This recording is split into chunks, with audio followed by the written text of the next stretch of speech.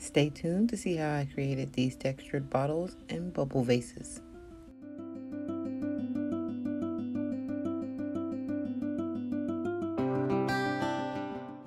First, I'm beginning by using these shells that I got from the Dollar Tree to hot glue them to this bottle.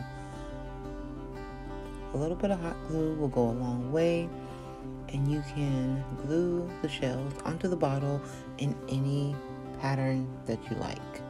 For this one, I decided to just do straight rows down the sides of the bottles using the shells. This is actually an old kombucha bottle that I thought was really pretty, and that's why I decided to utilize this glass bottle. Take your time gluing the shells onto the bottle in the pattern that you decide, and you keep going until you have reached the other side of the bottle.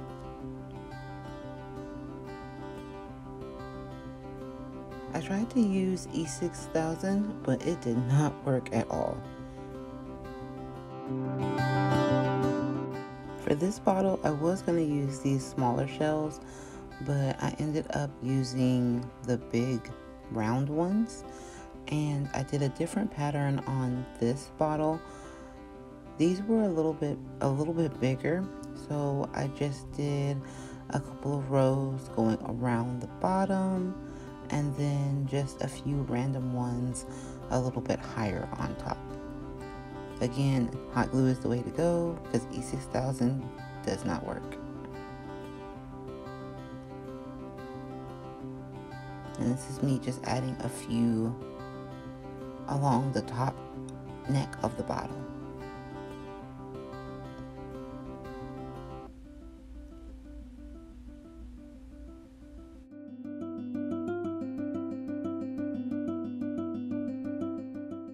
Then for the bubble vases, I'm using these faux pearls. I'm actually going to be using 2 different sizes of the faux pearls to glue them onto the bubble vase. The reason why I think that the E6000 didn't work is that it takes time for the glue to set, and with these bottles being shaped and not just flat, it just was not going to stay. They would slide down, and it didn't allow for it to dry. So you just continue to go with this one until you've reached all around the bottle vase. These are the ones that I'm using for the second bubble vase. These are a little bit smaller, and this is the pattern that I chose for this one. But feel free to customize your design as you see fit. It's completely up to you how you add your pearls. Next, you're going to take everything outside and spray paint it.